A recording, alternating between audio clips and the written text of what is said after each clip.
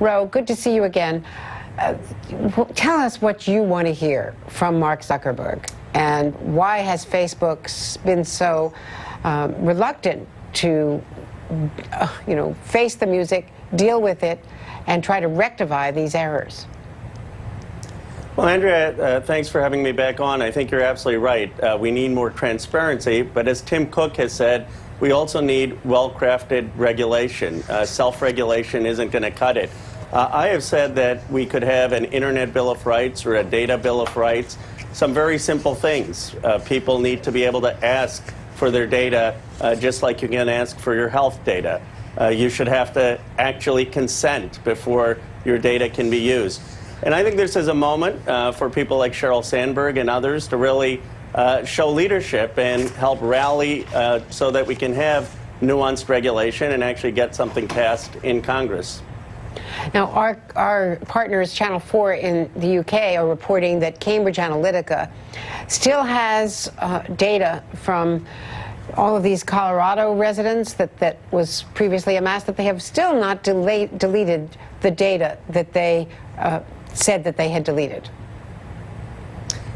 Right, it's very concerning. And here's why. Let's say we had a law that said you have the right to ask for your data.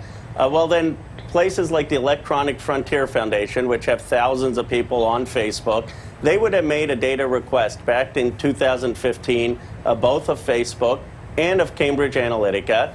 And if they didn't get the information about their data, the FTC could have subpoenaed them, and we would have known about this before that data was abused. Obviously, in Britain, it was abused for the Brexit campaign. And here, people's data was abused to manipulate a political process where they may have ended up unwittingly supporting a candidate's efforts that didn't align with their values. So it's a very serious concern.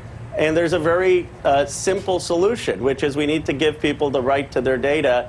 And in fact, the Obama administration had a proposed Internet Bill of Rights. It didn't go anywhere back then because, frankly, enough tech leaders weren't behind it.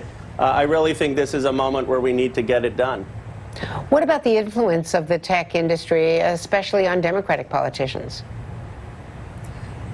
Well, look, I think that technology plays a positive role in social media. Let me give you two concrete examples. The Parkland kids, I don't think they would have had as much influence or mobilization if it weren't for being on Facebook Live or on Twitter. So I think many Democrats say social media is empowering. It allows people to organize with the grassroots. But this technology has clearly been abused. And we've seen that self-regulation isn't going to work. So I think that Democrats need to be tough and say, we're going to have regulation that's going to take place. Now, the question is it going to be nuanced and thoughtful regulation, which I think it will if tech leaders step up and are part of the solution. If they don't step up, I fear that you may actually have a sledgehammer approach that's not going to be good for innovation or the most thoughtful regulation. So I think everyone in Congress has to come to the conclusion that we need to regulate to protect consumers' privacy.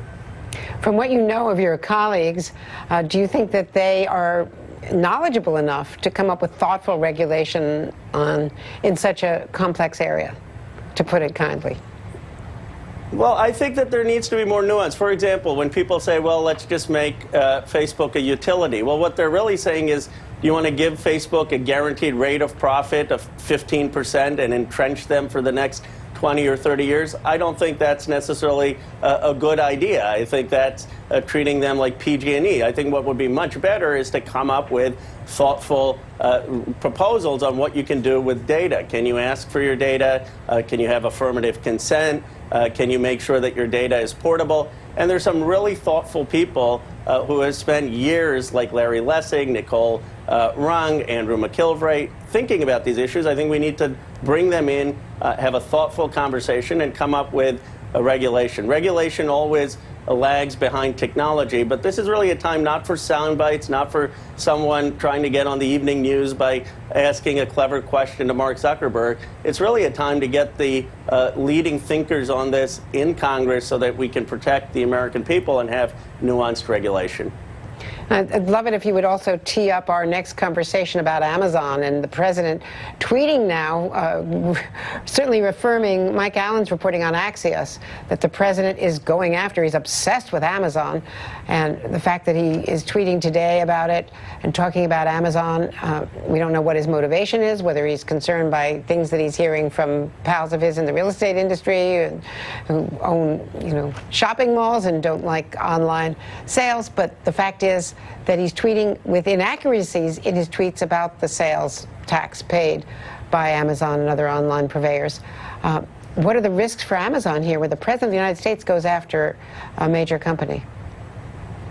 Well, what's sad with the president is he often seems to have a political motive. I know he doesn't like what's reported in the Washington Post, and he associates Amazon with the Washington Post because Amazon or Bezos has an interest in the Post.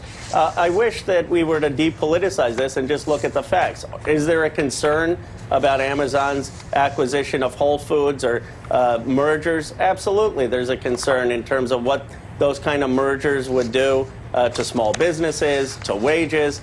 And instead of having the president tweet out singling out companies, really this should be a matter for the Justice Department and not in a politicized way. But then, as you know, Andrea, this president has politicized almost every aspect of the federal government, and it does no service to people who really want to have a thoughtful approach to prevent a monopolization.